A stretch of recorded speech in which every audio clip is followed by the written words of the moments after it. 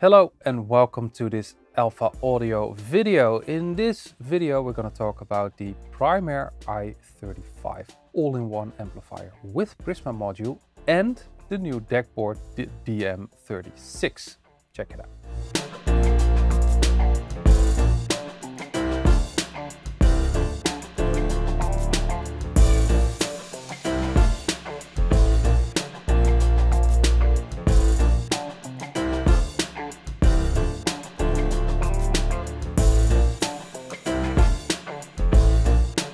People that check out our videos and read our website, alpha-audio.net, know that we actually do really like Primare. And of course, it's a matter of taste, but I do like the design, I do like their pricing, and I do like their sound. We had a couple of Primare products in our comparison tests, like the i15 Prisma amplifier with streaming.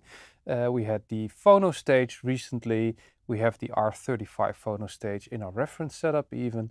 And we had a couple of amplifiers just as a separate review unit. And every time I notice that I like their sound, it's not too dry, it's playful, it's detailed enough, and I know that the whole styling makes me very calm. There are no buttons on the front that you don't need. It's all very solidly built. And then the pricing, you think, well, this must be 3,000–4,000 euros, and then it's around 2,000 or 1,500 even. So yeah, I just do like their way of working. We also had an interview with Primare, and during that interview, two words came up every time, and it's also on their website, and yeah, it's kind of a marketing stuff thingy, but Lagom and Hygge is their way of working, and Lagom means just enough, finding the balance, and Hygge means being together, have a cup of coffee and just be together and be happy. Something like gezellig in the Netherlands, I think. Now, Hygge is very hard to explain and reflect on a product, but Lagom has to be, there has to be some ways of reflecting that in your product lineup. And I guess they do try that. There are more brands that are very minimalistic and very reasonable in pricing, of course, but Primare actually mentions it, and we can try to find their Lagom in their products. And with the i35, I was really trying to find the Lagom. And I guess it's there, but it's a very hard product to find that balance of just enough, because it's an all-in-one product, and all-in-ones do everything. And that's not very Lagom to start with, I think, at least. Because it's a streamer, it's a DAC, it's an analog power amplifier, preamplifier, and altogether it's an all-in-one. And that's a lot of features. But if you are in the market for an all-in-one product with streaming, there has to be some product that knows how to find the balance between easy to operate, offering every connection you need, and look very stylish and minimalistic. And I think Primare actually pulled it off to do that.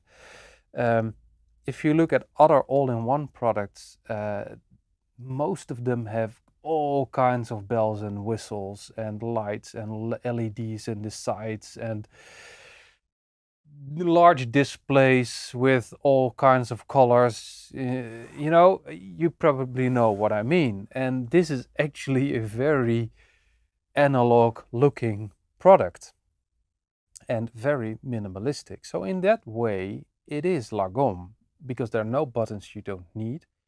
There are not really any connections you don't really need. I wish they had implemented HDMI, for example, but it's not there because probably not a lot of people are going to use that.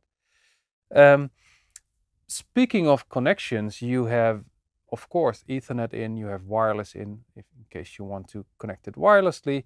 You have balanced analog inputs, analog single-ended inputs, coaxial, optical, USB, and even I think some form of triggering or RS323 for automation in your home. That's a lot of connectivity for a integrated amplifier. Well, it's an all-in-one amplifier, but you know what I mean. On the front, there are very few buttons. There's actually input, volume, on and off, of course, and that's about it.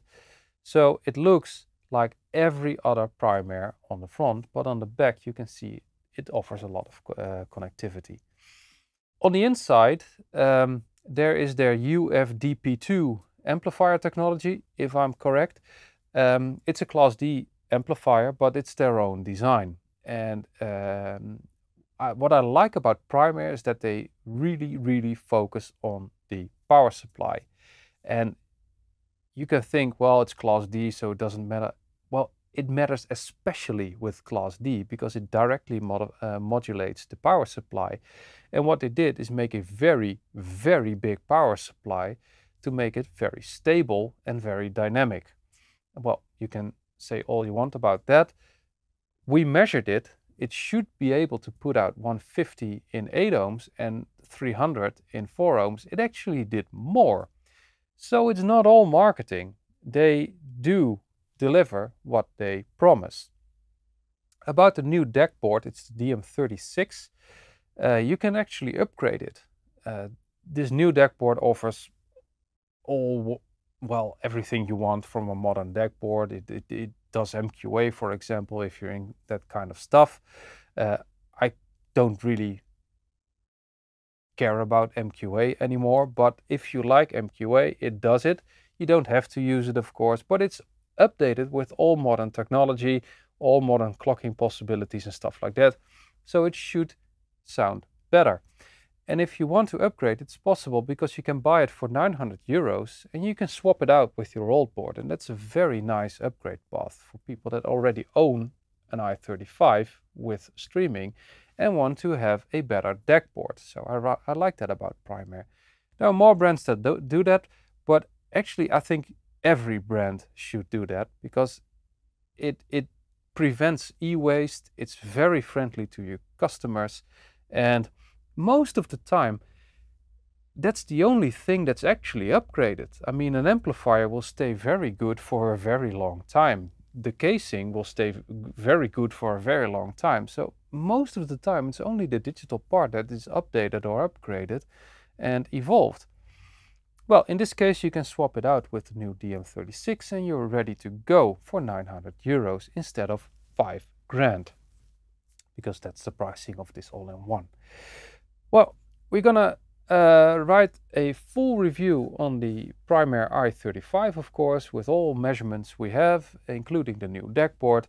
It will be published on alphaaudio.net and it will be published very soon. So, thank you for watching and see you next time. Bye bye.